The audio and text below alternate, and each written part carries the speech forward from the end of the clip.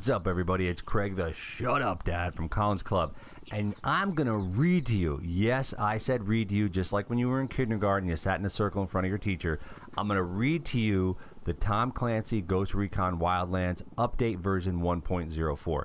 And why I'm going to do that, and why do we do that on this channel? Because when there's an update, like this morning, I researched the internet looking for some information on this update, and a lot of people, to get the video out there quick, just put a vague video, a minute or two long, about it. Well, I'm going to go more into depth, go to Ubisoft website, and I'm going to read to you what they put out there. And it's a pretty big one, all right? So the biggest changes include the ability to turn radios off, and you can also pick what vehicle you want to drop right there by hitting your D-pad. Ubisoft also said that continue playing co-op, you and your friends will need to be running the same version of the game. This patch is about a 3 GB size on console and about a 5 GB size on PC. The first patch fixed a load of bugs, and so does this one. So let's get into the missions and narration fixes that they did. So they received reports that some players were having issues with certain missions, and they investigated it, and they implemented fixes so they can now have a smoother experience. They also fixed an XP farming exploit related to the Rebellion Rising mission, which created interference with the co-op experience. They adjusted various missions, markers, and GPS pathfinding. The following missions are now unlocked correctly for players who reported issues: Gold Rush, Sueno's Proposition, Sandoval Dead Body, and El Cerebro. They adjusted various mission triggers in order to smoothen the player's progress and game experience. They fixed situations where dialogue and barks would not trigger correctly. And they also fixed the following missions because they're now replayable: El Cerebro, Boss Missions, Sandoval Confession, Western Cocaine Cache.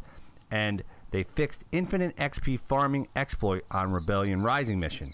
And also NPCs now exit the vehicle properly and stop the convoy missions. Now these are fixes under user interface. They implemented various fixes and tweaks related to trophy and weapon packs unlocking. They also fixed an issue related to the character model not being positioned correctly. On top of that, players who love to play with the HUD completely hidden will now be able to select the type of intel they want to collect when they interact with files or NPCs. Players can now select what intel they want to collect, even with all the HUD options turned off.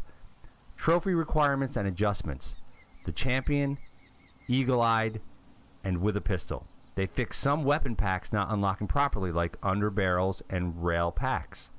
They also fixed character hiding behind menus in certain situations, and HUD now updates when XP boosters are activated.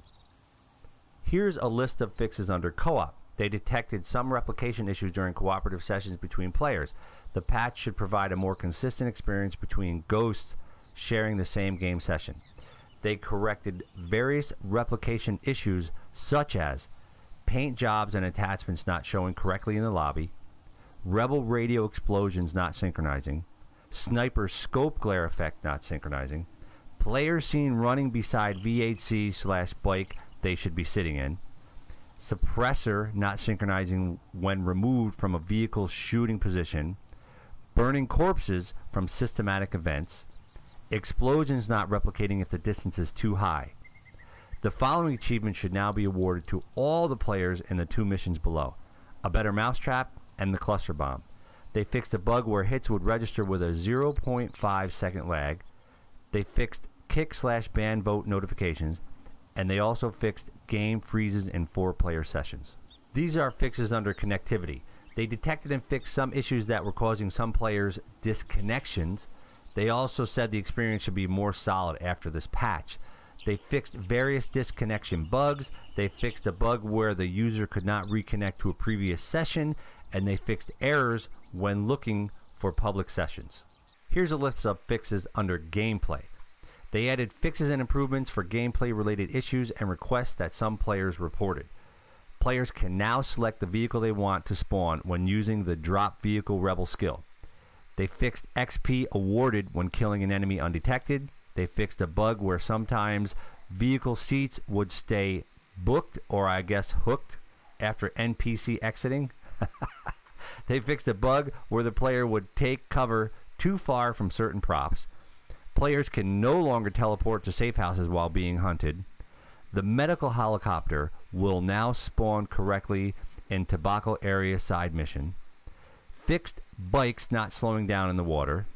Fixed flash grenades not stopping detection. Fixed an occasional instant game over when falling off a dirt bike. Fixed a bug where sometimes the player could not tag enemies after hot joining. They adjusted damage caused by explosion in arcade difficulty. They fixed an issue where sometimes pilots didn't die after AI helicopter crash. And they fixed a situation where sometimes vehicles disappeared when driving at high speeds. These are the fixes under audio. They implemented some fixes and improvements related to some audio aspects of the game, as well as the option to mute radios for those players who requested it. They added a feature allowing the player to mute every radio in the game. So as you know, I would run around playing a game within a game, and every boombox I would see, I would have to shoot it to shut it up. So that's good. They fixed car radio not functioning in various situations. They amplified the radio voice effects to avoid player confusing El Sueño's voice on the radio and the one of the ghosts, and the introduction video mix is enhanced. Here's a list of fixes under graphics. They focused on fixing various issues in order to provide a more solid experience. For stability and performance improvements, here we go. They fixed player models appearing with twisted limbs if they were killed in certain positions, which, hey, sometimes when you get killed, I guess your body's not intact or it's mangled anyways, but that's okay. They fixed low resolution textures appearing while aiming and driving. They fixed camera clipping through some textures and props. They fixed missing textures in certain environments. They also fixed drone showing blur effect on objects, and they fixed the textures flickering when using parachute or helicopter. Now this is under stability. They fixed various crashes, and they fixed an occasional infinite loading screen after validating settings at first launch. Now these are PC specific improvements. They fixed various world building glitches. They fixed some world parts where the player could get stuck. And under graphics, they added the SMAA anti-aliasing mode, added a notification for the anti-aliasing recommendations in multi-GPU setups. They addressed a series of issues causing flickering in multi-GPU setups, and they fixed an issue with HUD scaling in 4-monitor multi-display setups. Also under PC, the user experience and interface fixes. They added support to bind home and insert, delete, page up and page down keys.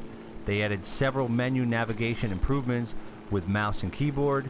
They added a notification if the video driver is outdated. They added a notification when the system is low on free RAM and starts writing to the virtual memory. They fixed a HUD issue in co-op for users who have already completed the selected mission. And they fixed the patch icon display when using mouse to steer helicopters. Now under co-op for PC, they fixed an issue with co-op sharing of systematic activities. They also fixed the use of push to talk in the co-op lobby. Under controls for PC, they changed the enable controller default option to only gamepads. They addressed a number of issues with the Steam controller icons and functionality. And for performance for PC, they addressed a series of random crashes encountered by users. They fixed an issue causing frame rate drops when the saving icon was being displayed.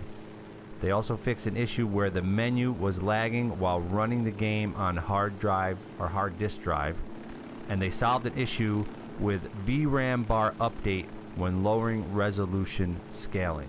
Miscellaneous PC fixes. They fixed a bug on the medication air transport mission in Tobacco.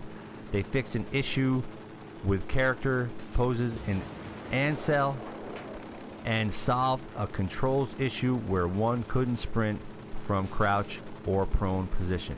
So there you have it, folks. That's it. This is Craig from ColinsClub. Shut up, Dad. And those are your fixes on console and PC. Hopefully this game keeps doing stuff like this. Like I said, I love the game. Being ex-military and infantry grunt, this game is awesome. It is lacking, of course, some multiplayer, which they said is also going to be released, which it looks like 4v4. I don't know when. I'll be up on that when it happens. I'll let you know. But thank you all very much for listening to me read you the update version 1.04 for Tom Clancy Ghost Recons. Check our channel out. We don't just stream video games. We do vlogs. We open tons of Pokemon packs. And we just have a blast. That's it, folks. Thank you very much. Have a great week. And keep on shooting.